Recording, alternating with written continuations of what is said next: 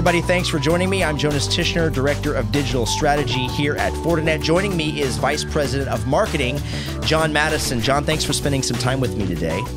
We are talking about ISFW, Internal Segmentation Firewall, and I think it's important to have this discussion because we've been talking a lot about Unified Threat Management, UTM, NGFW, but ISFW is a relatively new term, and I wanted to get your take on what that means and why we're kind of rolling that out. I think the best analogy, think about your house security, where you've got to lock the doors and the windows, you try and keep people out. But if someone gets in, they've got access to everything. So a lot of people put motion detectors inside there, they lock valuable stuff away in the safe.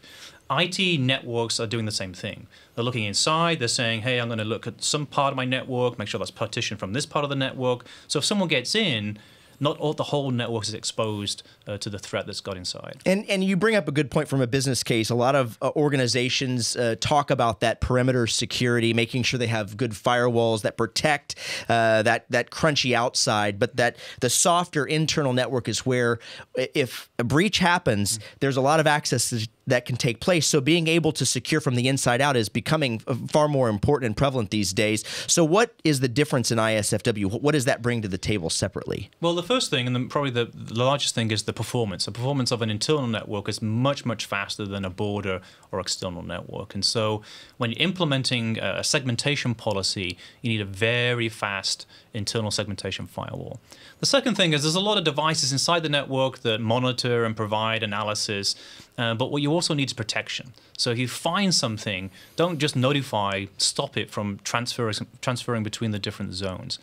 And then the third thing is policy. Internal networks are reasonably complex. They have users, devices, network segments. You need to be able to apply a policy across your whole network and have it take effect end-to-end across the different segmentation elements. And certainly, as part of this ISFW piece that you're talking about, from Fortinet's perspective, the FortiGuard Labs and all of the research still comes to bear in regards to protecting the network as well. Yeah, exactly. That's the number two, the protection piece. You need to make sure you apply that threat intelligence to provide protection. Great. So we're going to be talking about ISFW for some time. Has it already rolled out, or where are we going to see this come to bear? Well, Fortinet has pioneered the technology. In fact, we own a lot of the patents around it. It's already available inside our products, inside our FortiGate products. We'll be enhancing it as we go forward, but it's available now, and customers are deploying it right now. Great. John Maddison, Vice President of Marketing, thanks for spending some time with us. I think we're going to be hearing and talking about ISFW for a long time. Thanks, Jonas. And thank you for joining us. We'll see you next time.